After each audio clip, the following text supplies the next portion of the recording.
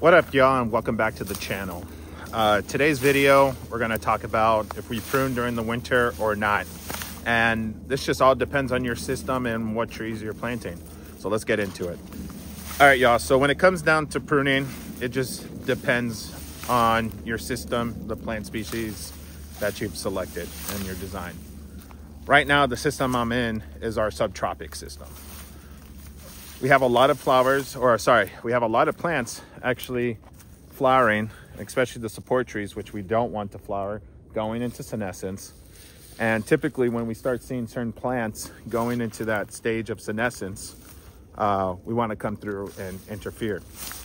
But in our context, in this system, since we're mostly planting a lot of subtropic, tropical type species, we don't want to do that, especially this time of year.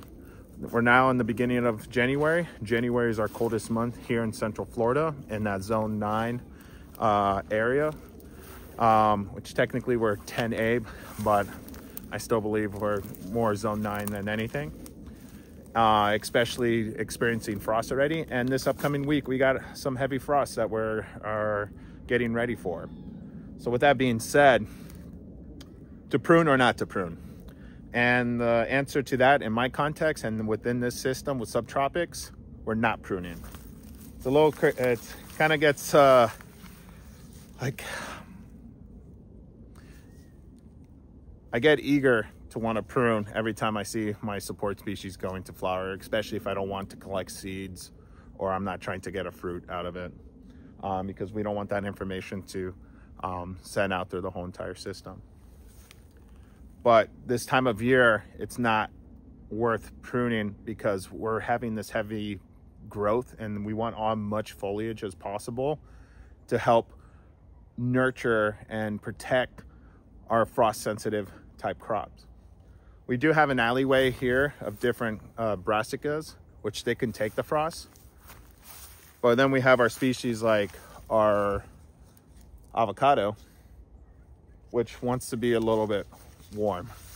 It can tolerate some temperatures into the 20s, but ideally it does not want to be in those conditions. So this is why we created this whole entire system to cater to the avocado.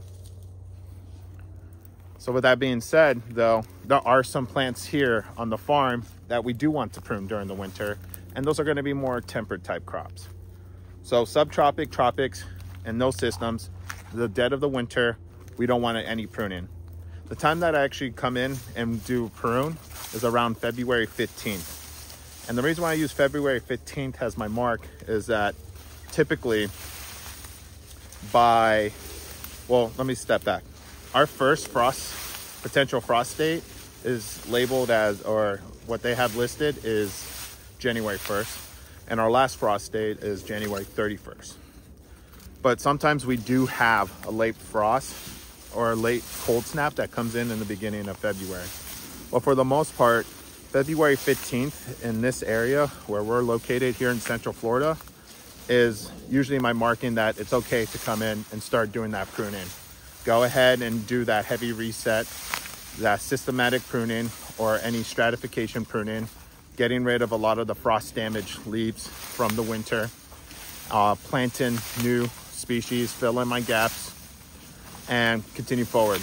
This is also around the same time that I start splitting bees. So in this area, I kind of go off the rhythm of the bees. When the bees get active and they're ready to start swarming, that's where I figure nature in this area is ready to spring up. So since my years of always beekeeping here, February 15th is our swarming season and when we start splitting. So I transfer that to actually my pruning for my agroforestry system to go ahead and cut back on the Mubasa grass, remove any dead leaves that are going to be from future frosts that we're about to experience next week. So yeah, we want to stimulate that growth pulse so we could actually push forward in succession, push forward with our target species and pushing forward in that fertility and whatnot and all the benefits of farming this way. now going to our peach orchard, which is a temperate crop, we actually want to do our dormant pruning.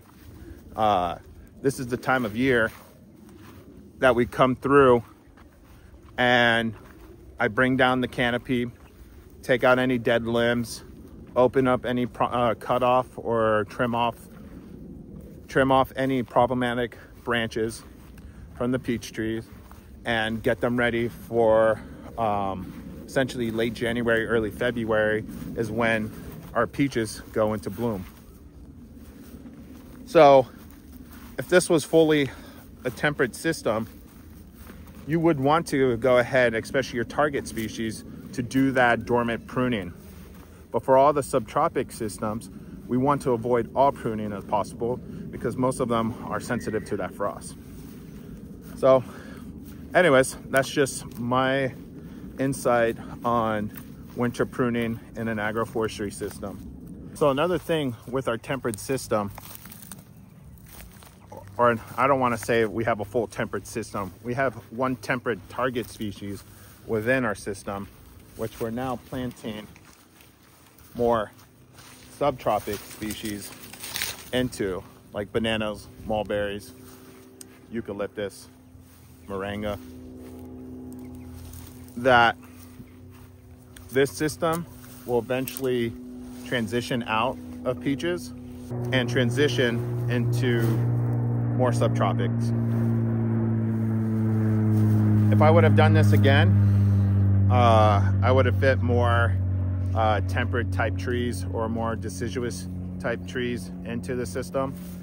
But now I'm actually incorporating more subtropic species.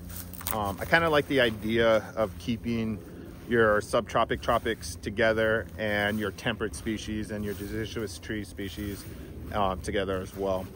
So when you're designing a system, I think temperate crops or temperate target species should be planted with trees that align with their growth habits and their dormancy. And then subtropics, planting those with a lot of those evergreening crops. But anyways, that's just my personal opinion and insight on that. There might be other people who believe or have different thoughts on that, which is totally fine. I'm always open to discussion. And yeah, that's essentially it. If y'all have any other questions or comments, leave them down below. I try and get to answering every single one. And until then, y'all, take it easy.